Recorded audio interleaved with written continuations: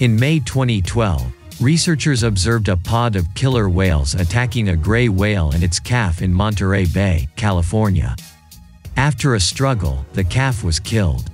What happened next defies easy explanation. Two humpback whales were already on the scene as the killer whales, or orcas, attacked the greys.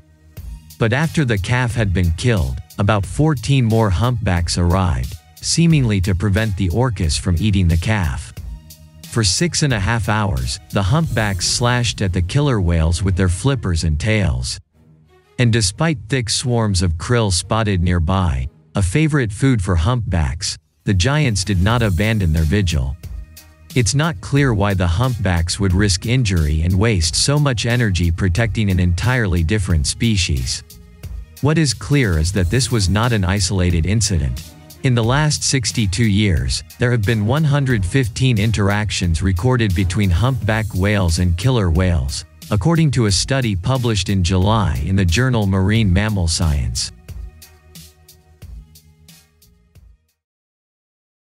The most logical biological explanation for the humpback's vigilante-like behavior is that the whales receive some sort of benefit from interfering with orca hunts. For instance, orcas are known to attack humpbacks, and the whales are most vulnerable when they are young. Once fully grown, though, a single humpback is large enough to take on an entire pod of killer whales. So perhaps the rescuing behavior has evolved as a way to help the species get through its weakest life stage, with humpbacks charging in when they think a young whale is at risk. There's also a good chance that the calf under attack is related to the whales coming to its rescue. But there's a wrinkle in this explanation. Of all the incidents the scientists investigated over the last 5 decades, killer whales targeted humpbacks just 11% of the time. The other 89% involved orcas hunting seals, sea lions, porpoises, and other marine mammals. Perhaps it's personal. Schulman Janiger notes that not all humpbacks interfere with orca hunts, and many that do bear scars from being attacked by orcas earlier in their lives, perhaps as calves. Therefore, it's possible that personal history drives humpbacks to respond to orca hunts. The study also notes that it's possible the humpbacks are responding to auditory calls made by the killer whales rather than the animals they are hunting. This would mean that the humpbacks don't know what species is being attacked until they have already invested energy in swimming to the battle. Such a behavior could persist in the population because it would occasionally benefit humpbacks, apparently enough to justify benefiting other species the majority of the time.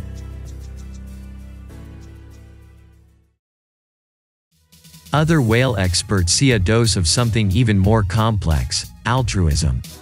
Although this behavior is very interesting, I don't find it completely surprising that a whale would intervene to help a member of another species, says Lori Marino, an expert in cetacean intelligence and president of the Whale Sanctuary Project.